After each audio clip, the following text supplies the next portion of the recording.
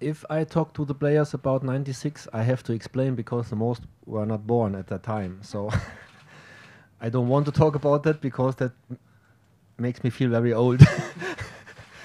um, no, there's nothing, really nothing to compare because we played in Wembley. So this was a special match for, at that time, you know, I was 34, I think. And this was the biggest thing you can reach in my head at that time, to play in old Wembley. It was one of the last games in Wembley. And to play against England in England. You know the history with 1966 and everything. And this makes it unbelievable special. And after that, the experience was amazing because, you know, when we were the one match day after -1, we made our training there.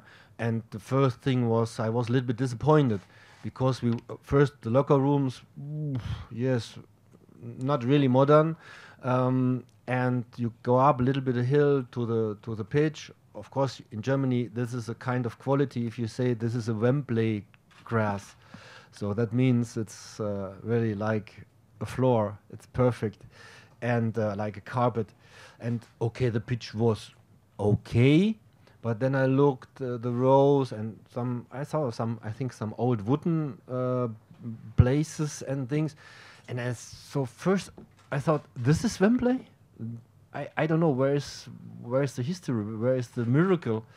And the next day when the ref says you can go out for warming up and you go again up this hill, in that moment you make the first step into the stadium.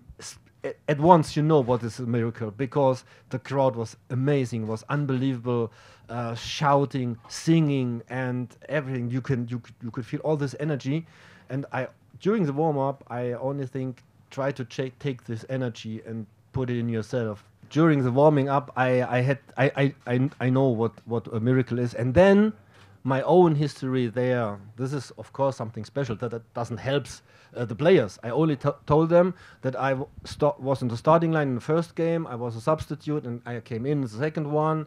In the third, I didn't play against Italy, and then against Croatia, I come in, and then semi-final and final, I was in the starting. I said that's what I told to the substitutes because I want that they believe in their chance and they have to be ready every time. This is maybe a thing I can give to the players, but not anything of my history. That's it's very gentle that you call me Stefan, because you know the history of my name, my second name, and so these are all the funniest things around everything. But this is a personal, so I can tell my granddaughter, I can tell her a lot of these personal stories, but that doesn't help my players, because we have another story with my mom, but maybe later.